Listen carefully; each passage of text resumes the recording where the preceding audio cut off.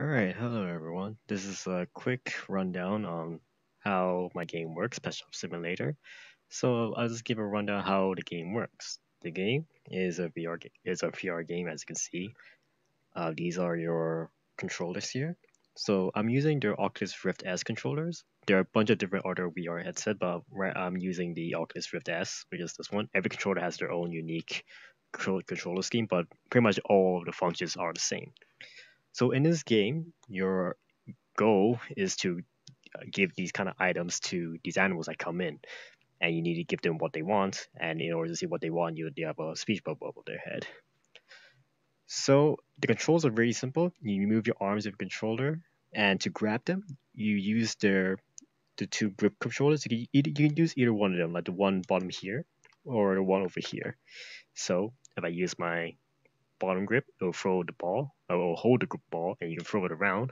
And if you want to know what happens if you throw the ball off screen, it will respawn. You can also grab it with the trigger button. You can do the same thing here. You throw it out of bounds, it will respawn eventually here. But as you can, I'm gonna restart the game and see how it shows at a place. So as you can see, the dog is asking for a ball, and you can grab the ball and you throw it at him. And with that, you get 100 points.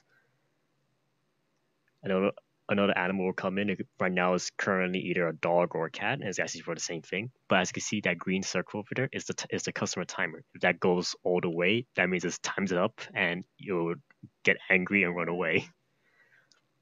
So in order to go with this game, you will need to get a certain amount of points before the time runs out. And if you miss your opportunity, you waste time. So the cat here is asking for a can. He'll go off on its own. This time it's a dog again. So the difference between the dogs and the cats, dogs and cats will ask for something different. Like for example, here we got a dog biscuit and a fish. Dogs, only dogs will ask for the bone, and only cats will ask for the fish.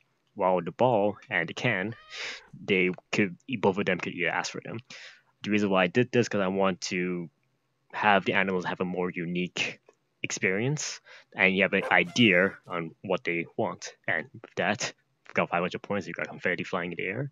And this is currently the menu, point and click menu. You can use triggers to point and select what you want to do. So if I point and click restart the game, it will restart the game right back. That's pretty much all I had to say right now because the control scheme is really simple. Um, it doesn't really require that much intuitive controls other than just moving your hands and just throwing things at the right time.